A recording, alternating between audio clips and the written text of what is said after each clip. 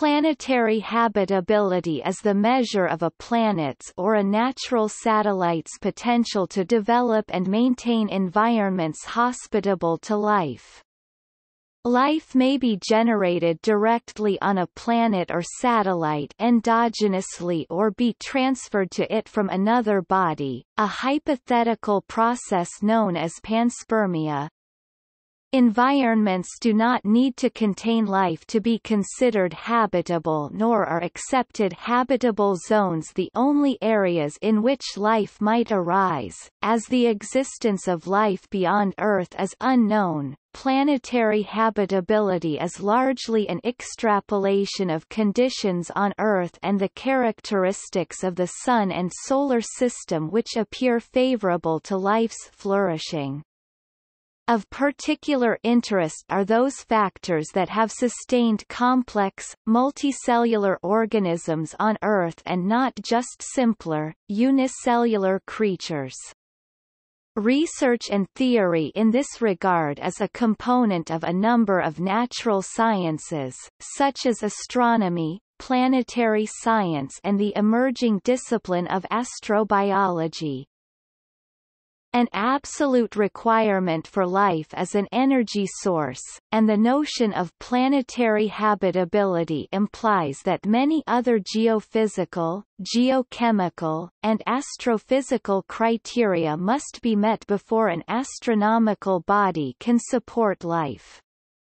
In its astrobiology roadmap, NASA has defined the principal habitability criteria as extended regions of liquid water, conditions favorable for the assembly of complex organic molecules, and energy sources to sustain metabolism. In August 2018, researchers reported that water worlds could support life. Habitability indicators and biosignatures must be interpreted within a planetary and environmental context.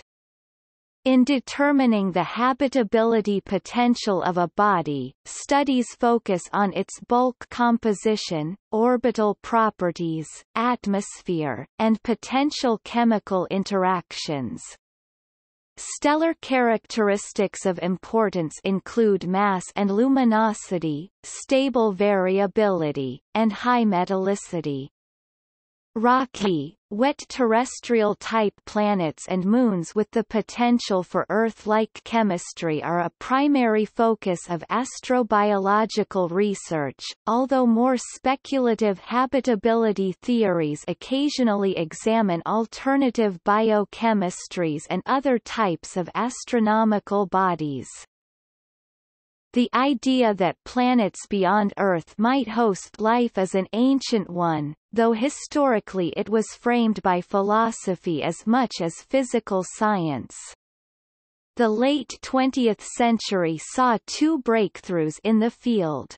The observation and robotic spacecraft exploration of other planets and moons within the Solar System has provided critical information on defining habitability criteria and allowed for substantial geophysical comparisons between the Earth and other bodies. The discovery of extrasolar planets, beginning in the early 1990s and accelerating thereafter, has provided information information for the study of possible extraterrestrial life. These findings confirm that the Sun is not unique among stars in hosting planets and expands the habitability research horizon beyond the Solar System.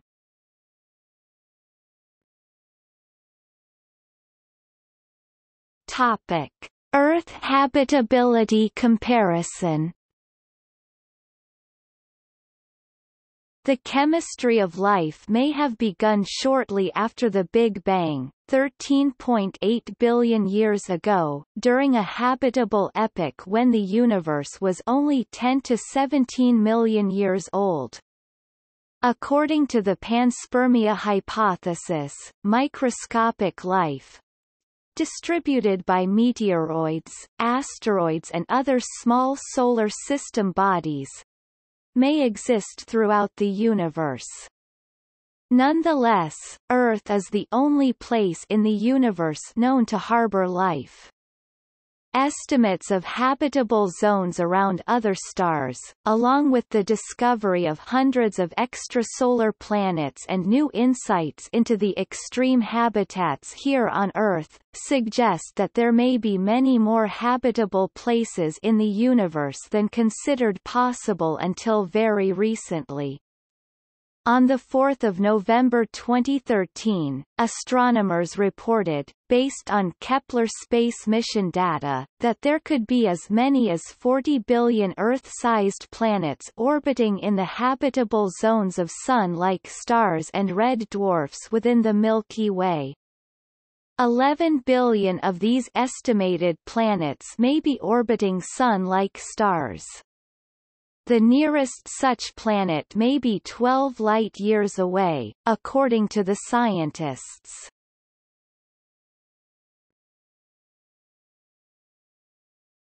Topic: Suitable star systems. An understanding of planetary habitability begins with the host star. The classical Hz is defined for surface conditions only, but a metabolism that does not depend on the stellar light, can still exist outside the Hz, thriving in the interior of the planet where liquid water is available. Under the auspices of SETI's Project Phoenix, scientists Margaret Turnbull and Jill Tarter developed the HabCat, or Catalogue of Habitable Stellar Systems, in 2002. The catalogue was formed by winnowing the nearly 120,000 stars of the larger Hipparcos catalogue into a core group of 17,000 potentially habitable stars, and the selection criteria that were used provide a good starting point for understanding which astrophysical factors are necessary to habitable planets.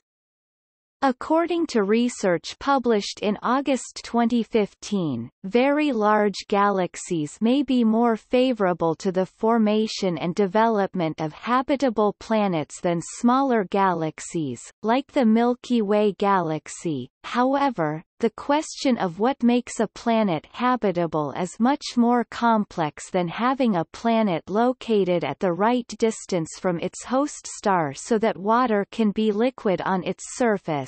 Various geophysical and geodynamical aspects, the radiation, and the host star's plasma environment can influence the evolution of planets and life, if it originated. Liquid water is a necessary but not sufficient condition for life as we know it, as habitability is a function of a multitude of environmental parameters. Topic: Spectral class. The spectral class of a star indicates its photospheric temperature, which, for main sequence stars, correlates to overall mass.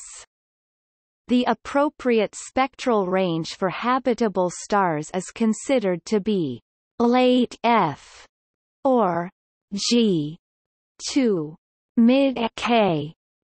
This corresponds to temperatures of a little more than 7,000 K down to a little less than 4,000 K, 6,700 degrees Celsius to 3,700 degrees Celsius. The Sun, a G2 star at 5,777 K, is well within these bounds.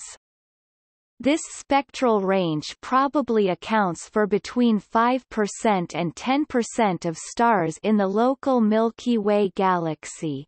Middle class stars of this sort have a number of characteristics considered important to planetary habitability.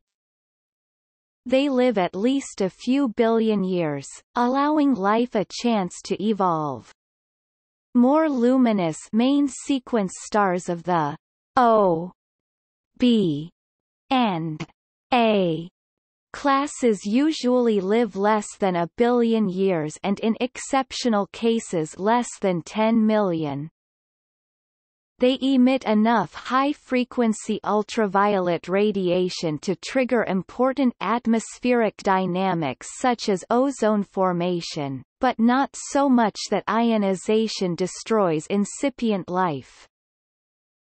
They emit sufficient radiation at wavelengths conducive to photosynthesis.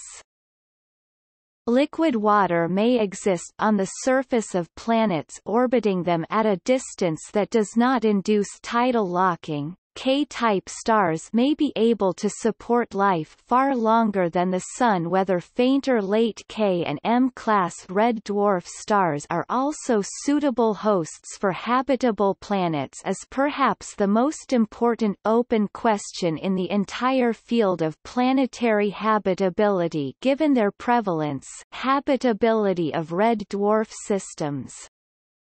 Gliese 581c. A super-Earth has been found orbiting in the habitable zone of a red dwarf and may possess liquid water. However, it is also possible that a greenhouse effect may render it too hot to support life, while its neighbor, Gliese 581d, may be a more likely candidate for habitability. In September 2010, the discovery was announced of another planet, Gliese 581 grams, in an orbit between these two planets.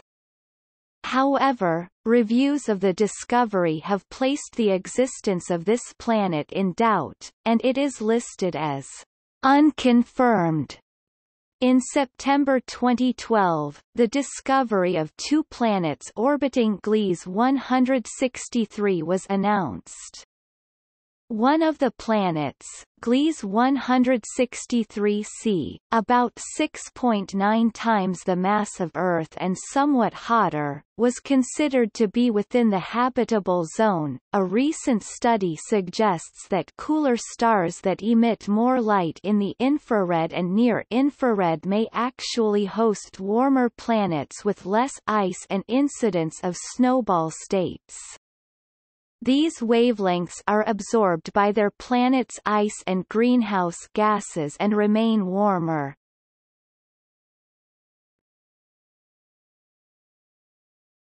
Topic: A stable habitable zone. The habitable zone is a shell-shaped region of space surrounding a star in which a planet could maintain liquid water on its surface. The concept was first proposed by astrophysicist Su Shuhuang in 1959, based on climatic constraints imposed by the host star. After an energy source, liquid water is considered the most important ingredient for life, considering how integral it is to all life systems on Earth. This may reflect the known dependence of life on water. However, if life is discovered in the absence of water, the definition of an HZ may have to be greatly expanded. The inner edge of the HZ is the distance where runaway greenhouse effect vaporize the whole water reservoir and, as a second effect, induce the photodissociation of water vapor and the loss of hydrogen to space. The outer edge of the HZ is the distance from the star where a maximum greenhouse effect fails to keep the surface of the planet above the freezing point, and by CO2 condensation, a stable HZ implies two factors. First, the range of an HZ should not vary greatly over time.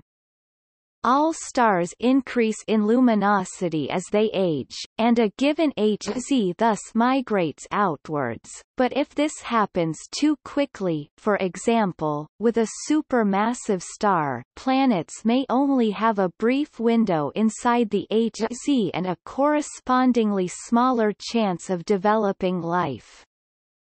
Calculating an HZ range and its long-term movement is never straightforward, as negative feedback loops such as the CNO cycle will tend to offset the increases in luminosity.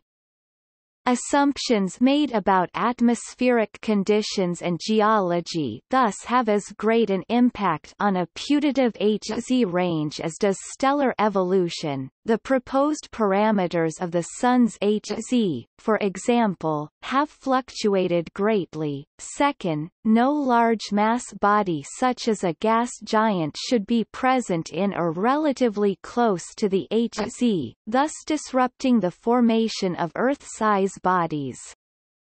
The matter in the asteroid belt, for example, appears to have been unable to accrete into a planet due to orbital resonances with Jupiter. If the giant had appeared in the region that is now between the orbits of Venus and Mars, Earth would almost certainly not have developed in its present form. However, a gas giant inside the HZ might have habitable moons under the right conditions. In the Solar System, the inner planets are terrestrial, and the outer ones are gas giants, but discoveries of extrasolar planets suggest that this arrangement may not be at all common. Numerous Jupiter-sized bodies have been found in close orbit about their primary, disrupting potential HZs. However, present data for extrasolar planets is likely to be skewed towards that type, large planets in close orbits, because they are far easier to identify. Thus it remains to be seen which type of planetary system is the norm, or indeed if there is one.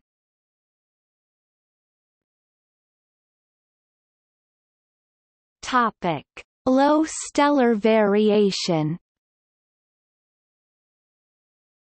Changes in luminosity are common to all stars, but the severity of such fluctuations covers a broad range. Most stars are relatively stable, but a significant minority of variable stars often undergo sudden and intense increases in luminosity and consequently in the amount of energy radiated toward bodies in orbit. These stars are considered poor candidates for hosting life-bearing planets, as their unpredictability and energy output changes would negatively impact organisms. Living things adapted to a specific temperature range could not survive too great a temperature variation. Further, upswings in luminosity are generally accompanied by massive doses of gamma-ray and X-ray radiation which might prove lethal. Atmospheres do mitigate such effects, but their atmosphere might not be retained by planets orbiting variables, because the high-frequency energy buffeting these planets would continually strip them of their protective covering. The Sun, in this respect as in many others, is relatively benign. The variation between its maximum and minimum energy output is roughly 0.1% over its 11-year solar cycle. There is strong, though not undisputed, evidence that even minor changes in the Sun's luminosity have had significant effects on the Earth's climate well within the historical era. The Little Ice Age of the mid-second millennium, for instance, may have been caused by a relatively long-term decline in the Sun's luminosity. Thus, a star does not have to be a true variable for differences in luminosity to affect habitability. Of known solar analogues, one that closely resembles the Sun is considered to be 18 Scorpii. Unfortunately for the prospects of life existing in its proximity, the only significant difference between the two bodies is the amplitude of the solar cycle, which appears to be much greater for 18 Scorpii.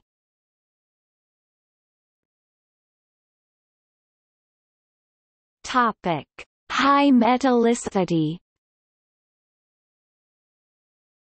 While the bulk of material in any star is hydrogen and helium, there is a significant variation in the amount of heavier elements, metals. A high proportion of metals in a star correlates to the amount of heavy material initially available in the protoplanetary disk. A smaller amount of metal makes the formation of planets much less likely, under the solar nebula theory of planetary system formation. Any planets that did form around a metal-poor star would probably be low in mass, and thus unfavorable for life. Spectroscopic studies of systems where exoplanets have been found to date confirm the relationship between high metal content and planet formation. Stars with planets, or at least with planets similar to the ones we are finding today, are clearly more metal-rich than stars without planetary companions. This relationship between high metallicity and planet formation also means that habitable systems are more likely to be found around stars of younger generations, since stars that formed early in the universe's history have low metal content.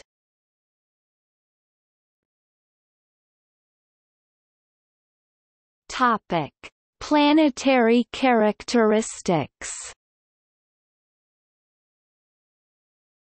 Habitability indicators and biosignatures must be interpreted within a planetary and environmental context. Whether a planet will emerge as habitable depends on the sequence of events that led to its formation, which could include the production of organic molecules in molecular clouds and protoplanetary disks, delivery of materials during and after planetary accretion, and the orbital location in the planetary system. The chief assumption about habitable planets is that they are terrestrial. Such planets, roughly within one order of magnitude of Earth mass, are primarily composed of silicate rocks, and have not accreted the gaseous outer layers of hydrogen and helium found on gas giants. The possibility that life could evolve in the cloud tops of giant planets has not been decisively ruled out, though it is considered unlikely, as they have no surface and their gravity is enormous. The natural satellites of giant planets, meanwhile, remain valid candidates for hosting life. In February 2011, the Kepler Space Observatory mission team released a list of 1235 extrasolar planet candidates, including 54 that may be in the habitable zone. 6 of the candidates in this zone are smaller than twice the size of Earth.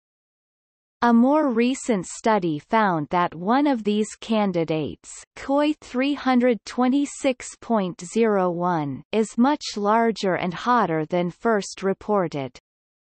Based on the findings, the Kepler team estimated there to be at least 50 billion planets in the Milky Way, of which at least 500 million are in the habitable zone. In analyzing which environments are likely to support life, a distinction is usually made between simple, unicellular organisms such as bacteria and archaea and complex metazoans, animals.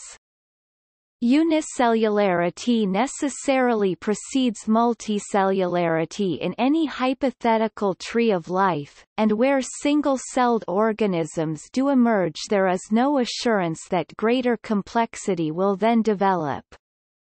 The planetary characteristics listed below are considered crucial for life generally, but in every case multicellular organisms are more picky than unicellular life.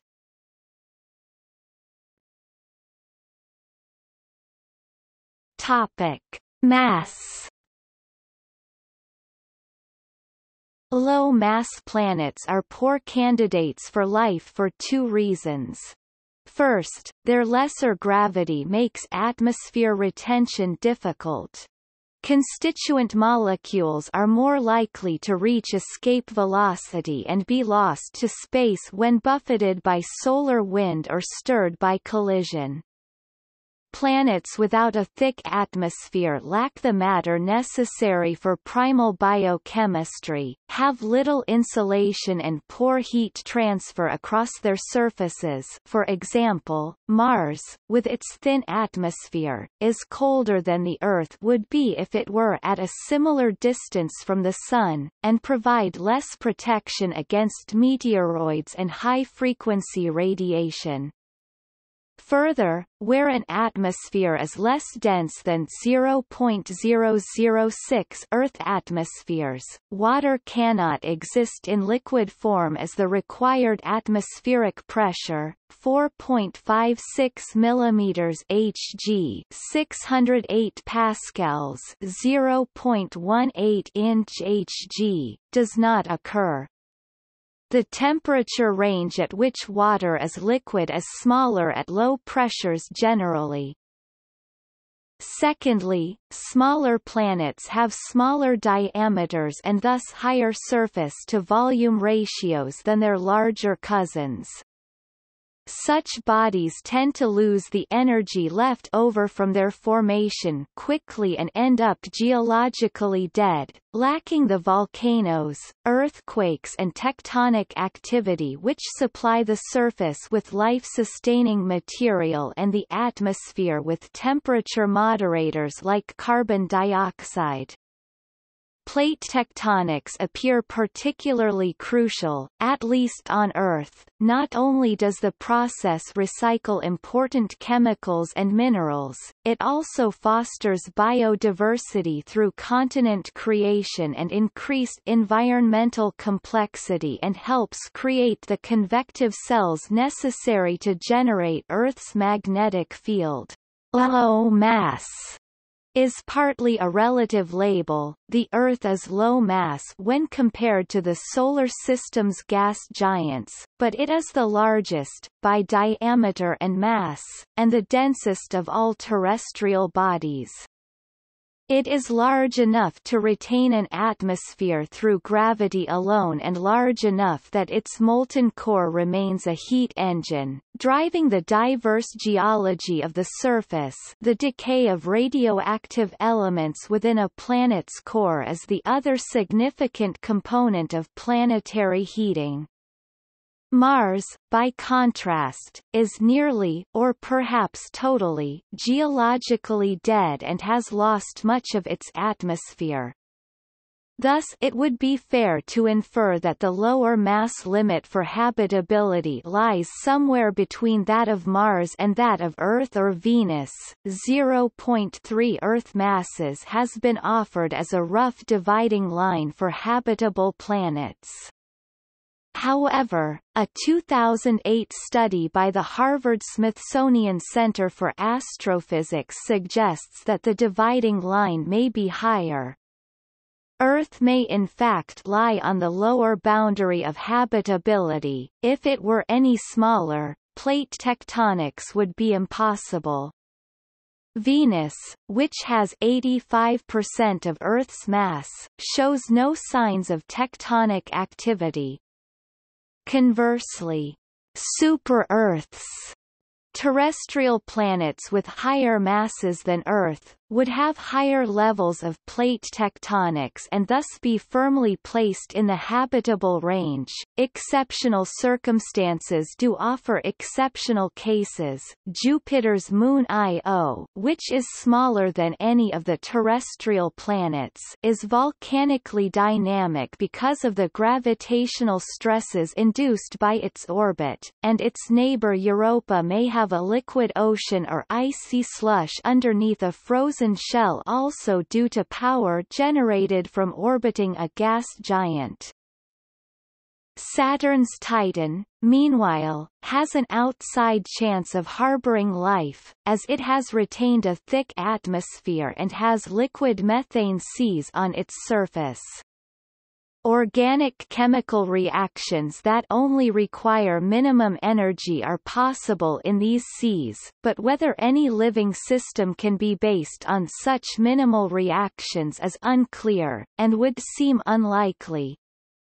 These satellites are exceptions, but they prove that mass, as a criterion for habitability, cannot necessarily be considered definitive at this stage of our understanding. A larger planet is likely to have a more massive atmosphere. A combination of higher escape velocity to retain lighter atoms, and extensive outgassing from enhanced plate tectonics may greatly increase the atmospheric pressure and temperature at the surface compared to Earth. The enhanced greenhouse effect of such a heavy atmosphere would tend to suggest that the habitable zone should be further out from the central star for such massive planets. Finally, a larger planet is likely to have a large iron core. This allows for a magnetic field to protect the planet from stellar wind and cosmic radiation, which otherwise would tend to strip away planetary atmosphere and to bombard living things with ionized particles.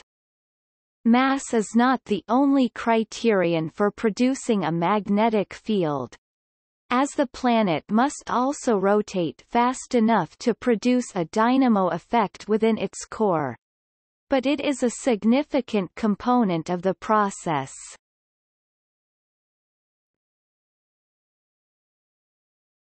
Topic: Orbit and rotation.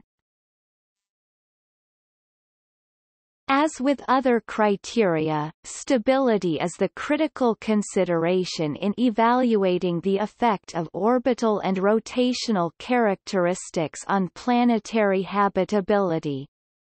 Orbital eccentricity is the difference between a planet's farthest and closest approach to its parent star divided by the sum of said distances.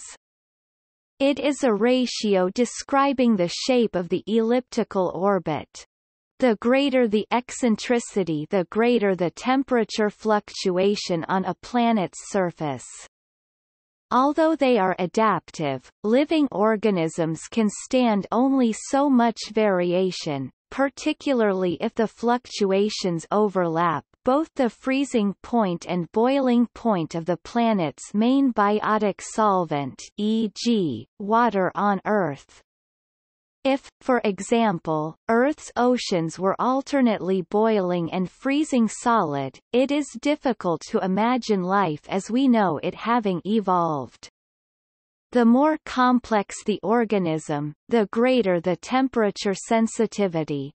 The Earth's orbit is almost wholly circular, with an eccentricity of less than 0.02. Other planets in the Solar System, with the exception of Mercury, have eccentricities that are similarly benign.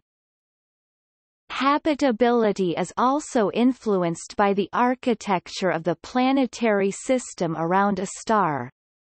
The evolution and stability of these systems are determined by gravitational dynamics, which drive the orbital evolution of terrestrial planets. Data collected on the orbital eccentricities of extrasolar planets has surprised most researchers. 90% have an orbital eccentricity greater than that found within the Solar System, and the average is fully 0.25. This means that the vast majority of planets have highly eccentric orbits, and of these, even if their average distance from their star is deemed to be within the Hz, they nonetheless would be spending only a small portion of their time within the zone. A planet's movement around its rotational axis must also meet certain criteria if life is to have the opportunity to evolve. A first assumption is that the planet should have moderate seasons. If there is little or no axial tilt, or obliquity, relative to the perpendicular of the ecliptic, seasons will not occur and a main stimulant to biospheric dynamism will disappear. The planet would also be colder than it would be with a significant tilt, when the greatest intensity of radiation is always within a few degrees of the equator. Warm weather cannot move poleward and a planet's climate becomes dominated by colder polar weather systems. If a planet is radically tilted, seasons will be extreme and make it more difficult for a biosphere to achieve homeostasis. The axial tilt of the Earth is higher now in the Quaternary than it has been in the past, coinciding with reduced polar ice, warmer temperatures and less seasonal variation. Scientists do not know whether this trend will continue indefinitely with further increases in axial tilt. See Snowball Earth. The exact effects of these changes can only be computer modeled at present, and studies have shown that even extreme tilts of up to 85 degrees do not absolutely preclude life, provided it does not occupy continental surfaces plagued seasonally by the highest temperature. Not only the mean axial tilt, but also its variation over time must be considered. The Earth's tilt varies between 21.5 and 24.5 degrees over 41,000 years. A more drastic variation, or a much shorter periodicity, would induce climatic effects such as variations in seasonal severity. Other orbital considerations include: the planet should rotate relatively quickly so that the day-night cycle is not overlong. If a day takes years, the temperature differential between the day and night side will be pronounced, and problems similar to those noted with extreme orbital eccentricity will come to the fore. The planet also should rotate quickly enough so that a magnetic dynamo may be started in its iron core to produce a magnetic field. Change in the direction of the axis rotation, precession, should not be pronounced. In itself, precession need not affect habitability as it changes the direction of the tilt, not its degree. However, precession tends to accentuate variations caused by other orbital deviations. See Milankovitch cycles. Precession on Earth occurs over a 26,000-year cycle. The Earth's moon appears to play a crucial role in moderating the Earth's climate by stabilizing the axial tilt. It has been suggested that a chaotic tilt may be a deal breaker in terms of habitability, i.e. a satellite the size of the Moon is not only helpful but required to produce stability. This position remains controversial. In the case of the Earth, the sole Moon is sufficiently massive and orbits so as to significantly contribute to ocean tides, which in turn aids the dynamic churning of Earth's large liquid water oceans. These lunar forces not only help ensure that the oceans do not stagnate, but also play a critical role in Earth's dynamic climate.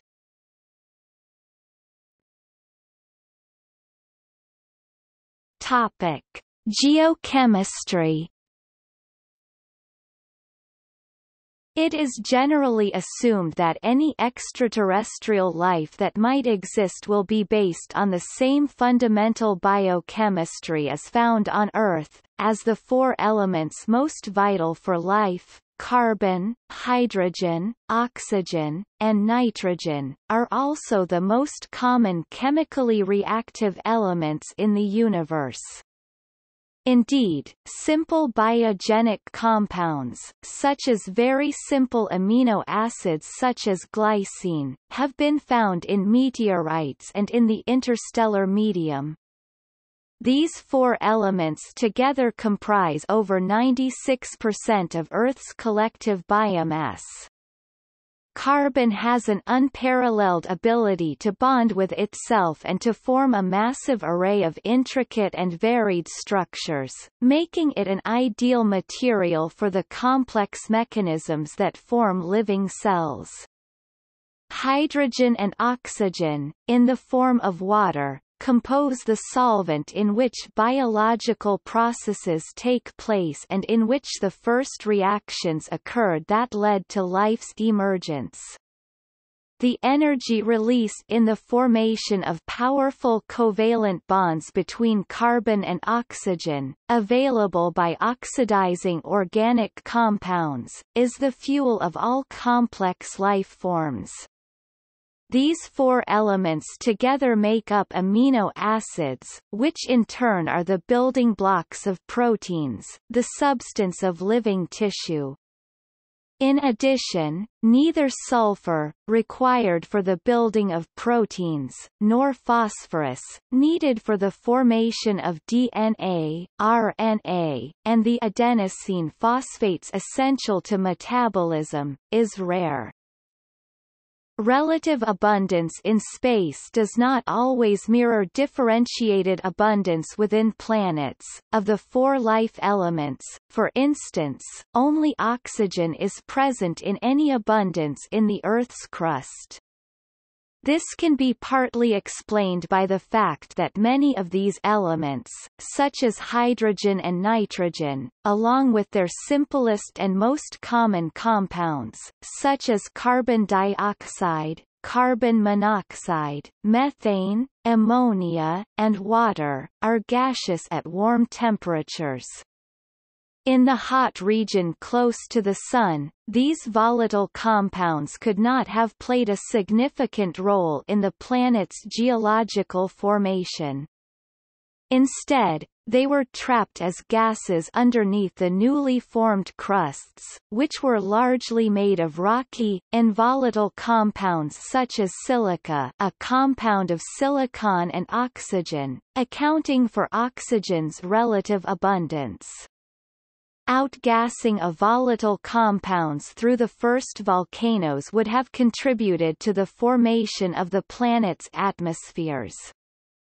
The Miller-Urey experiment showed that, with the application of energy, simple inorganic compounds exposed to a primordial atmosphere can react to synthesize amino acids. Even so, volcanic outgassing could not have accounted for the amount of water in Earth's oceans. The vast majority of the water, and arguably carbon, necessary for life must have come from the outer solar system, away from the Sun's heat, where it could remain solid. Comets impacting with the Earth in the Solar System's early years would have deposited vast amounts of water, along with the other volatile compounds life requires onto the early Earth, providing a kick-start to the origin of life. Thus, while there is reason to suspect that the four life elements ought to be readily available elsewhere, a habitable system probably also requires a supply of long-term orbiting bodies to seed inner planets. Without comets there is a possibility that life as we know it would not exist on Earth.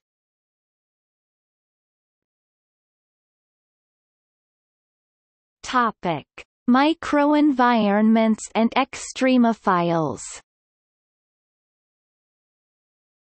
One important qualification to habitability criteria is that only a tiny portion of a planet is required to support life.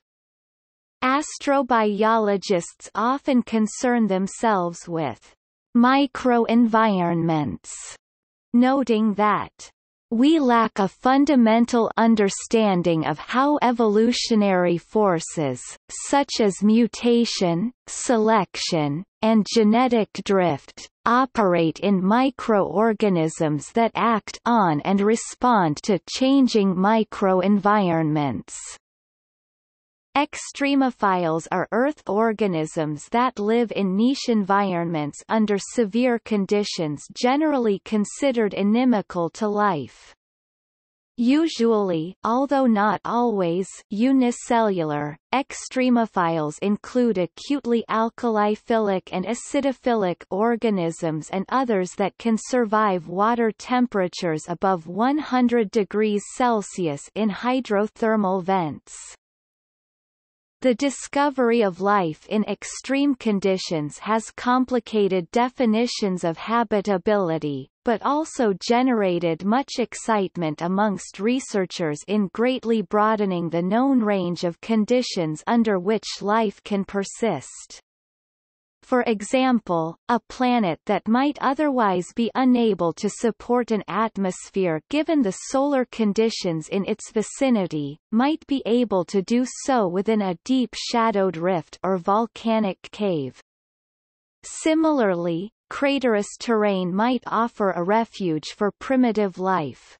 The Lawn Hill crater has been studied as an astrobiological analog, with researchers suggesting rapid sediment infill created a protected microenvironment for microbial organisms. Similar conditions may have occurred over the geological history of Mars. Earth environments that cannot support life are still instructive to astrobiologists in defining the limits of what organisms can endure. The heart of the Atacama Desert, generally considered the driest place on Earth, appears unable to support life, and it has been subject to study by NASA and ESA for that reason. It provides a Mars analog, and the moisture gradients along its edges are ideal for studying the boundary between sterility and habitability. The Atacama was the subject of study in 2003 that partly replicated experiments from the Viking landings on Mars in the 1970s. No DNA could be recovered from 2 soil samples, and incubation experiments were also negative for biosignatures.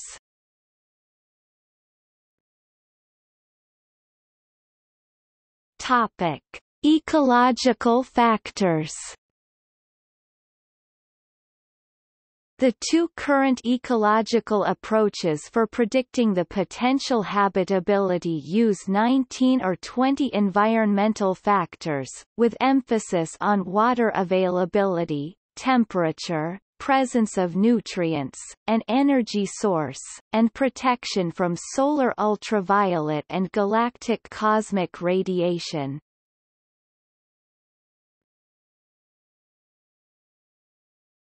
Topic: Alternative star systems. In determining the feasibility of extraterrestrial life, astronomers had long focused their attention on stars like the Sun. However, since planetary systems that resemble the Solar System are proving to be rare, they have begun to explore the possibility that life might form in systems very unlike our own.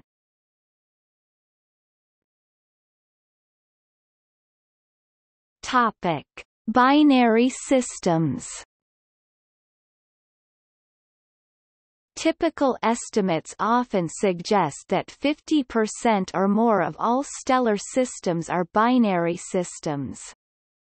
This may be partly sample bias, as massive and bright stars tend to be in binaries and these are most easily observed and catalogued. A more precise analysis has suggested that the more common fainter stars are usually singular, and that up to 2/3 of all stellar systems are therefore solitary. The separation between stars in a binary may range from less than 1 astronomical unit (O), the average Earth-Sun distance, to several hundred. In latter instances, the gravitational effects will be negligible on a planet orbiting an otherwise suitable star, and habitability potential will not be disrupted unless the orbit is highly eccentric. See Nemesis, for example. However, where the separation is significantly less, a stable orbit may be impossible. If a planet's distance to its primary exceeds about 1/5 of the closest approach of the other star, orbital stability is not guaranteed. Whether planets might form in binaries at all had long been unclear, given that gravitational forces might interfere with planet formation. Theoretical work by Alan Boss at the Carnegie Institution has shown that gas giants can form around stars in binary systems much as they do around solitary stars. One study of Alpha Centauri, the nearest star system to the Sun, suggested that binaries need not be discounted in the search for habitable planets. Centauri A and B have an 11 astronomical units distance at closest approach, 23 astronomical units mean, and both should have stable habitable zones. A study of long-term orbital stability for simulated planets within the system shows that planets within approximately 3 astronomical units of either star may remain rather stable, i.e. the semi-major axis deviating by less than 5% during 32,000 binary periods. The A/Z for Centauri A is conservatively estimated at 1.2 to 1.3 astronomical units and Centauri B at 0.73 to 0.74. Well within the stable region in both cases.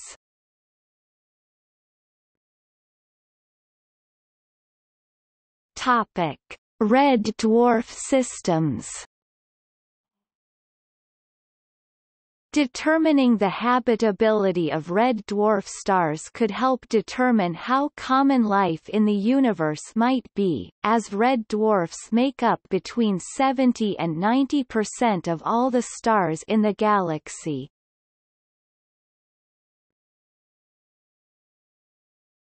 Topic: Size.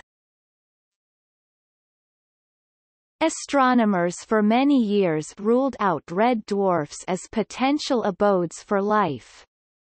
Their small size from 0.08 to 0.45 solar masses means that their nuclear reactions proceed exceptionally slowly, and they emit very little light, from 3% of that produced by the Sun to as little as 0.01%.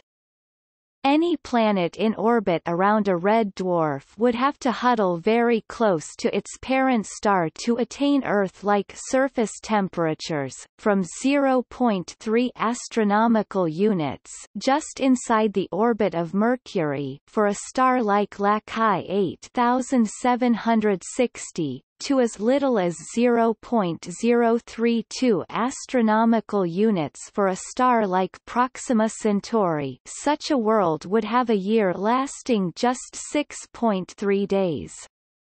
At those distances, the star's gravity would cause tidal locking. One side of the planet would eternally face the star, while the other would always face away from it.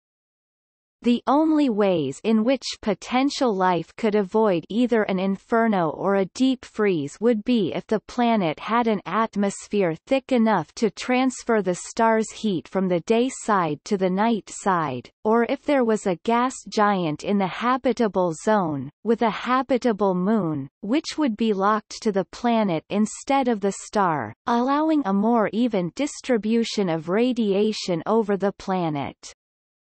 It was long assumed that such a thick atmosphere would prevent sunlight from reaching the surface in the first place, preventing photosynthesis. This pessimism has been tempered by research. Studies by Robert Haberl and Manoj Joshi of NASA's Ames Research Center in California have shown that a planet's atmosphere, assuming it included greenhouse gases CO2 and H2O, need only be 100 millibars (0.10 atmospheres) for the star's heat to be effectively carried to the night side.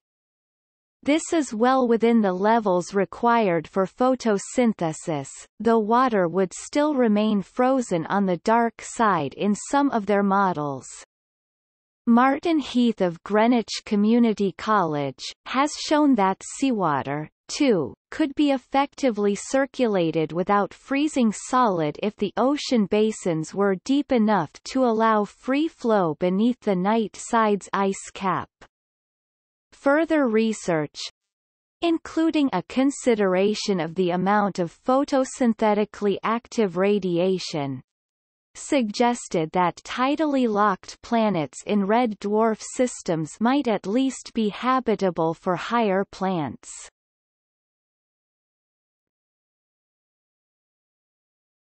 Topic: Other factors limiting habitability. Size is not the only factor in making red dwarfs potentially unsuitable for life, however. On a red dwarf planet, photosynthesis on the night side would be impossible, since it would never see the sun. On the day side, because the sun does not rise or set, areas in the shadows of mountains would remain so forever.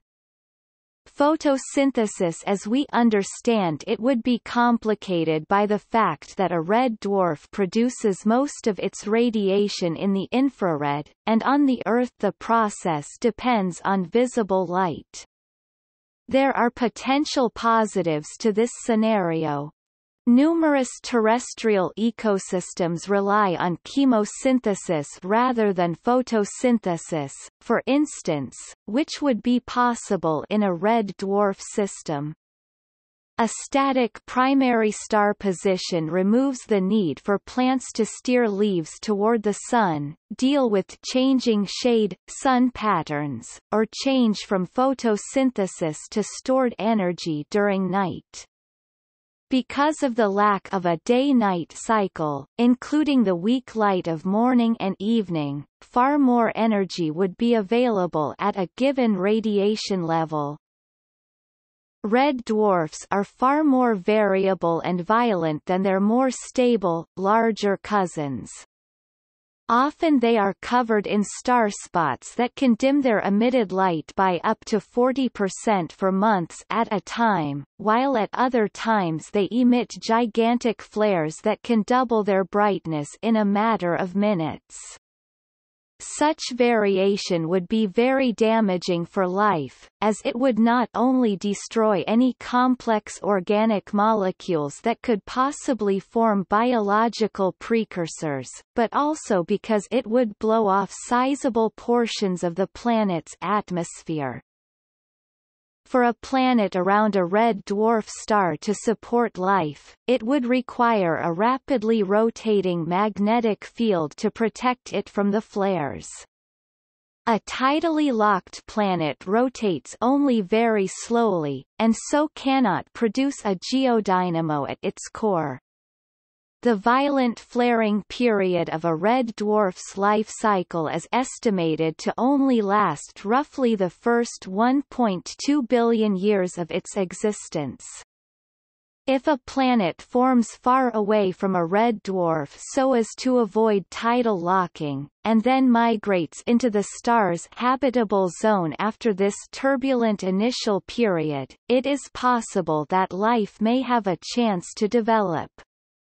However, given its age, at 7 to 12 billion years of age, Barnard's star is considerably older than the Sun. It was long assumed to be quiescent in terms of stellar activity. Yet, in 1998, astronomers observed an intense stellar flare, surprisingly showing that Barnard's star is, despite its age, a flare star.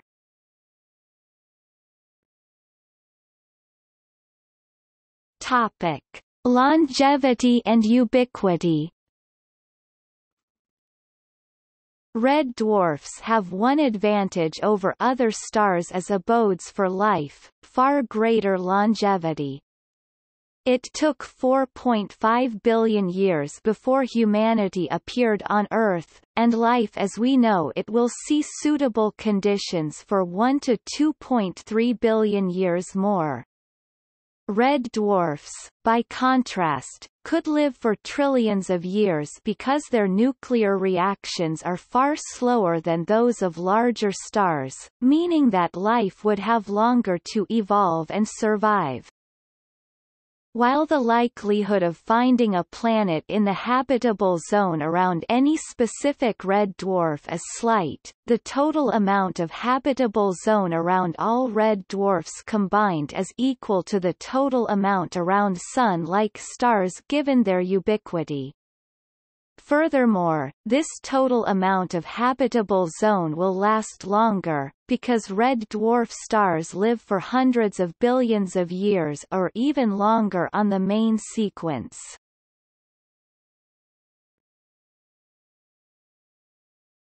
Topic: Massive stars. Recent research suggests that very large stars, greater than approximately 100 solar masses, could have planetary systems consisting of hundreds of Mercury-sized planets within the habitable zone. Such systems could also contain brown dwarfs and low-mass stars, approximately 0.1 to 0.3 solar masses. However, the very short lifespans of stars of more than a few solar masses would scarcely allow time for a planet to cool, let alone the time needed for a stable biosphere to develop. Massive stars are thus eliminated as possible abodes for life. However, a massive star system could be a progenitor of life in another way: the supernova explosion of the massive star in the central part of the system.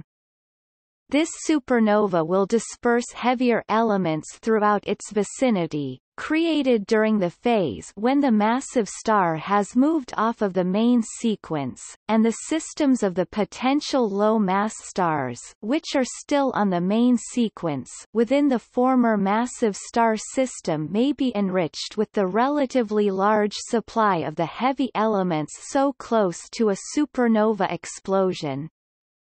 However, this states nothing about what types of planets would form as a result of the supernova material, or what their habitability potential would be.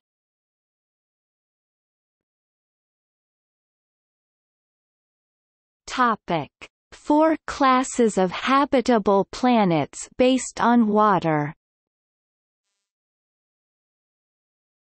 In a review of the factors which are important for the evolution of habitable Earth-sized planets, Lammer et al. Proposed a classification of 4 water-dependent habitat types. Class 1 habitats are planetary bodies on which stellar and geophysical conditions allow liquid water to be available at the surface, along with sunlight, so that complex multicellular organisms may originate. Class 2 habitats include bodies which initially enjoy Earth-like conditions, but do not keep their ability to sustain liquid water on their surface due to stellar or geophysical conditions. Mars, and possibly Venus, are examples of this class where complex life forms may not develop. Class 3 habitats are planetary bodies where liquid water oceans exist below the surface, where they can interact directly with a silicate-rich core. Such a situation can be expected on water-rich planets located too far from their star to allow surface liquid water, but on which subsurface water is in liquid form because of the geothermal heat. 2 examples of such an environment are Europa and Enceladus. In such worlds, not only is light not available as an energy source, but the organic material brought by meteorites, thought to have been necessary to start life in some scenarios, may not easily reach the liquid water. If a planet can only harbor life below its surface, the biosphere would not likely modify the whole planetary environment in an observable way, thus, detecting its presence on an exoplanet would be extremely difficult. Class 4 habitats have liquid water layers between two ice layers, or liquids above ice. If the water layer is thick enough, water at its base will be in solid phase ice polymorphs, because of the high pressure. Ganymede and Callisto are likely examples of this class. Their oceans are thought to be enclosed between thick ice layers. In such conditions, the emergence of even simple life forms may be very difficult because the necessary ingredients for life will likely be completely diluted.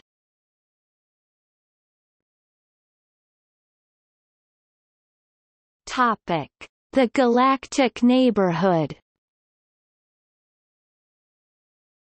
Along with the characteristics of planets and their star systems, the wider galactic environment may also impact habitability. Scientists considered the possibility that particular areas of galaxies, galactic habitable zones, are better suited to life than others. The solar system in which we live, in the Orion Spur, on the Milky Way galaxy's edge, is considered to be in a life-favorable spot.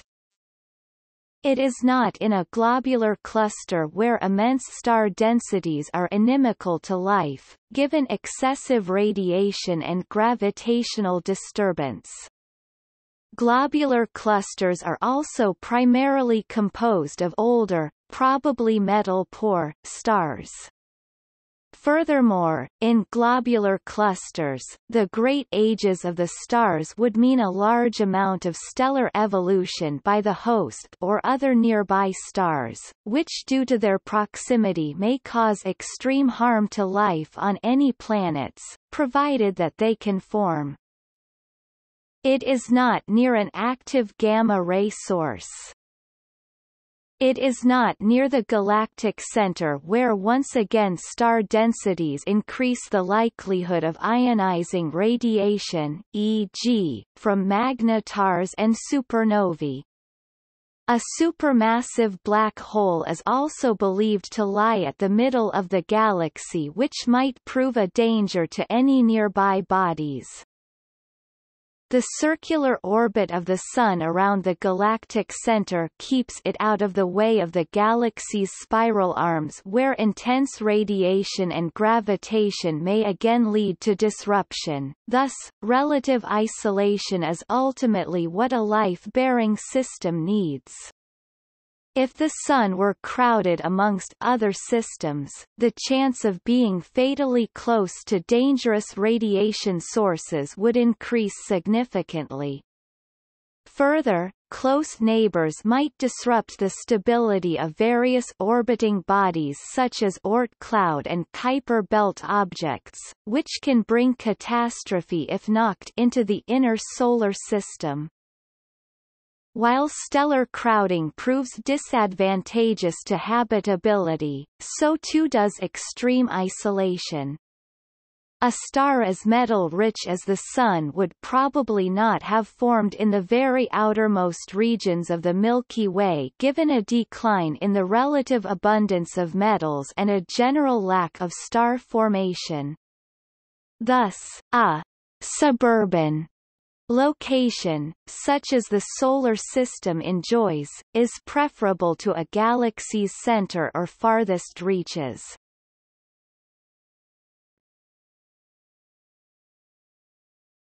Topic: Other considerations.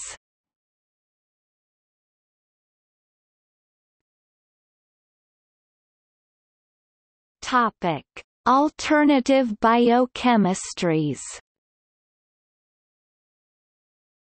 While most investigations of extraterrestrial life start with the assumption that advanced life forms must have similar requirements for life as on Earth, the hypothesis of other types of biochemistry suggests the possibility of life forms evolving around a different metabolic mechanism.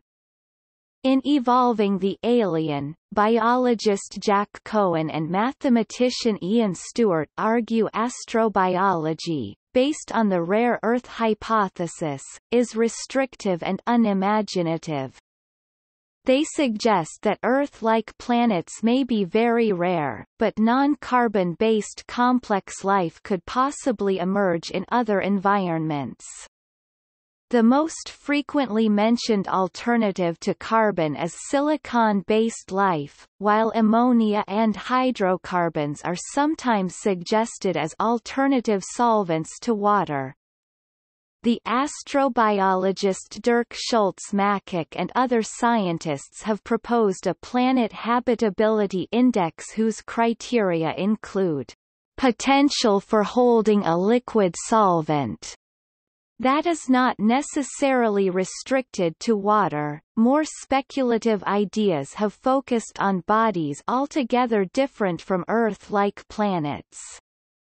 Astronomer Frank Drake, a well-known proponent of the search for extraterrestrial life, imagined life on a neutron star, submicroscopic nuclear molecules, combining to form creatures with a life cycle millions of times quicker than Earth life. Called imaginative and tongue-in-cheek, the idea gave rise to science fiction depictions. Carl Sagan, another optimist with regards to extraterrestrial life, considered the possibility of organisms that are always airborne within the high atmosphere of Jupiter in a 1976 paper. Cohen and Stewart also envisioned life in both a solar environment and in the atmosphere of a gas giant.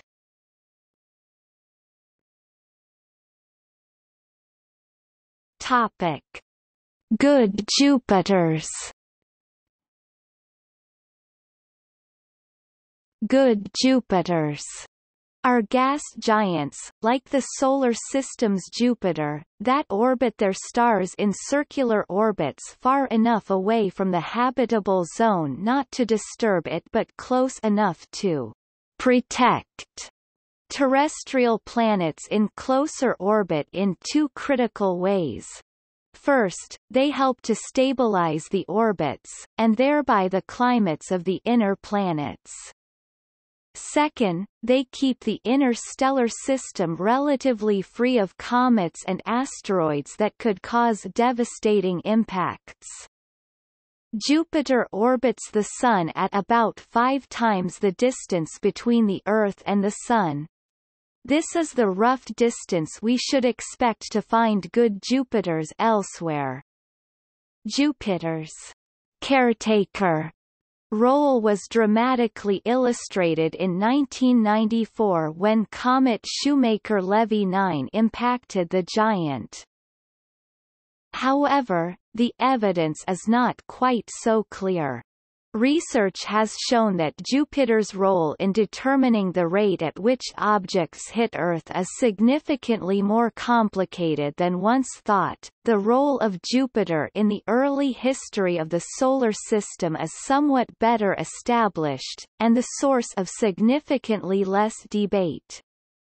Early in the Solar System's history, Jupiter is accepted as having played an important role in the hydration of our planet. It increased the eccentricity of asteroid belt orbits and enabled many to cross Earth's orbit and supply the planet with important volatiles such as water and carbon dioxide.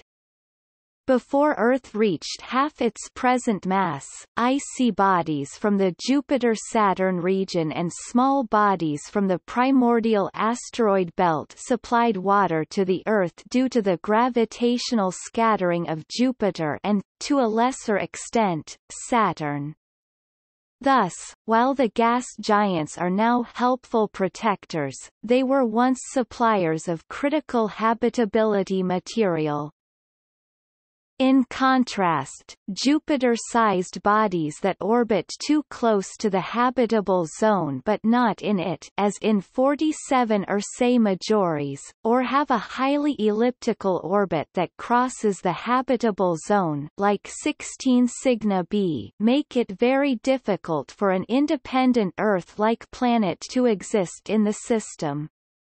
See the discussion of a stable habitable zone above. However, during the process of migrating into a habitable zone, a Jupiter-size planet may capture a terrestrial planet as a moon.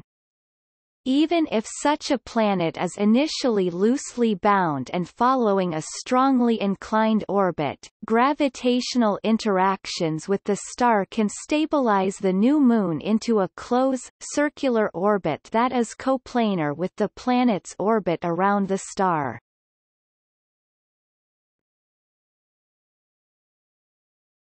Topic: Life's impact on habitability.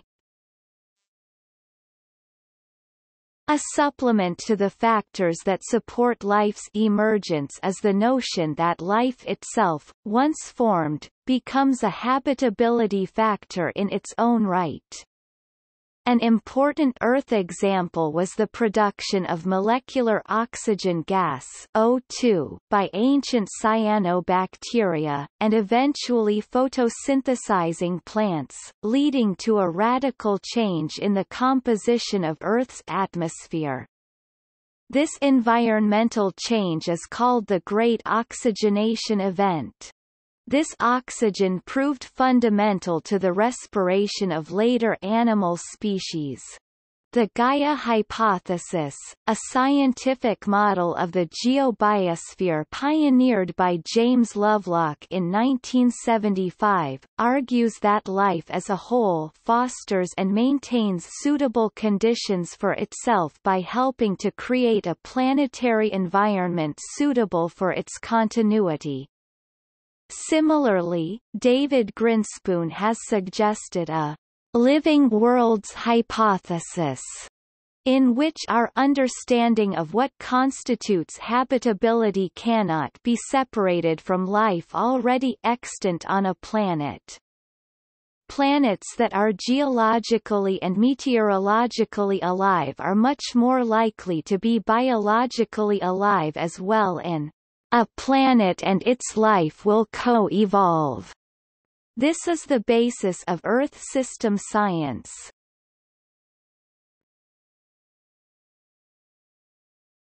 Topic. See also